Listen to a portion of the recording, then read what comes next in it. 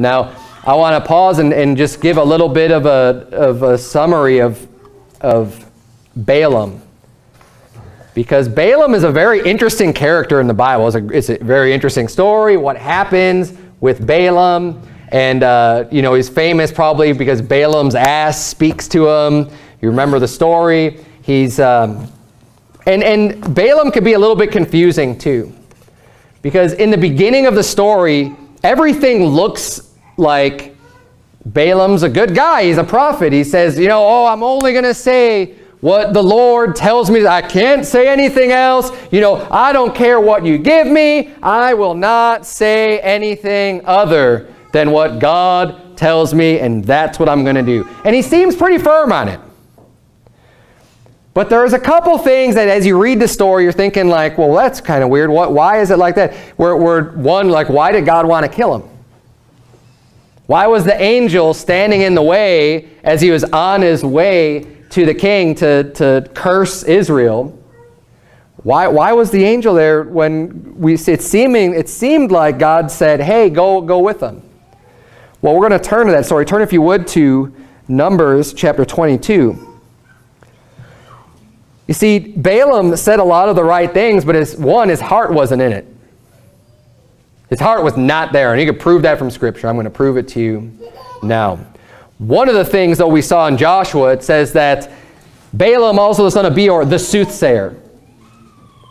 There's a little bit of evidence that Balaam really wasn't a good guy.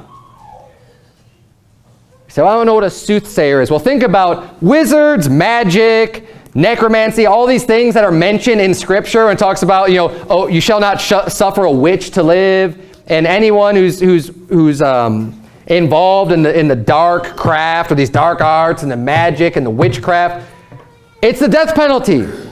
God's just like, get him out of the land. It's wickedness. So that's who Balaam was. He's a soothsayer. He's a tarot card reader. He's a palm reader. He's a psychic, whatever you want to call it. That's what he's into. He's into soothsaying. But let's look at the story here in Numbers chapter 22. Look at verse number 18. The Bible says, and Balaam answered and said unto the servants of Balak, if Balak would give me his house full of silver and gold, I cannot go beyond the word of the Lord my God to do less or more. So see, that sounds good, right? You say, yeah, it's right on. You tell him. I'm not going to do anything unless God tells me. Verse number 20. Now he hears from God.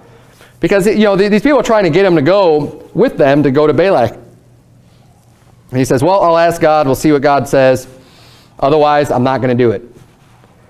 Verse number 20. God actually comes to Balaam. So now, you know, again, when I don't know about you, at least when I start reading this, you start thinking like, well, wow, God's actually talking to this guy. He must be a prophet. I mean, God's talking to him, right? Look at verse number 20. It says, and God came unto Balaam at night and said unto him, if the men come to call thee, rise up and go with them. But yet the word which I shall say unto thee, that shalt thou do. So that second part there where he's saying, hey, only what I tell you, that's what I want you to do.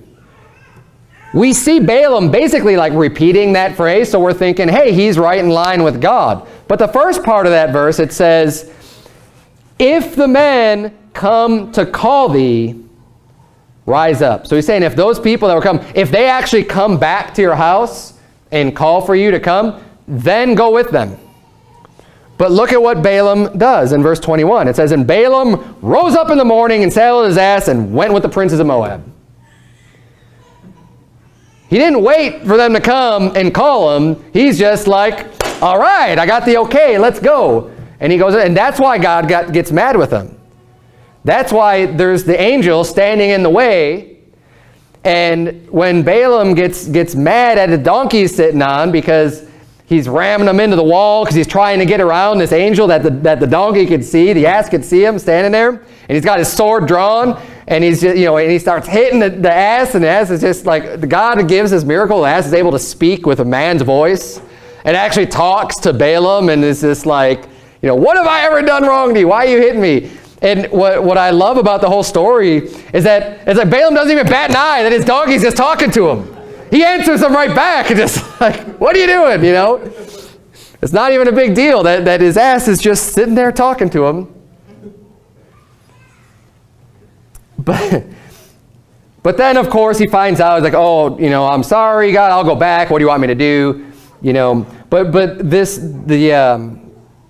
mindset and where his heart is, he cared about the reward. He honestly cared about the reward. He didn't listen to what God said to do. He he got so excited when he heard that from God that he just went and did it. He didn't actually obey what God told him. He was greedy of the reward because he was a false prophet.